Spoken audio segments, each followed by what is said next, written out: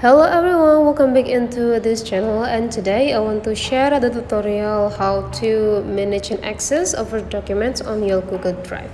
So first thing we're gonna do is open the Google Drive, and after that you can just exploring these sections. Please go into the files and find out which documents or which files that you want to give it access to your friends. For example, I want to do this CV, I want to send it into my friends or the other account of mine. So you just need to click this very small button, and then please go into the share or manage access. You can do both. So for the share, you can just click it and go into these three small dots, and then just go into this manage access.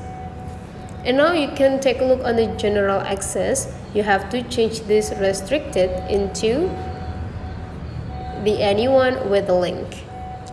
And after that, you can also decide either someone who have the link can only view the documents, or they can give a comment or do the edit into the documents. If you want them to view the documents only, you just need to click view, and after that you just need to copy the link. Make sure that the link is copied into the clipboard, and now you can share this link into your friends through WhatsApp or any applications. That's all the way how you manage access over the documents on the Google Drive. If you find out this video is really useful for you, don't forget to subscribe into this channel.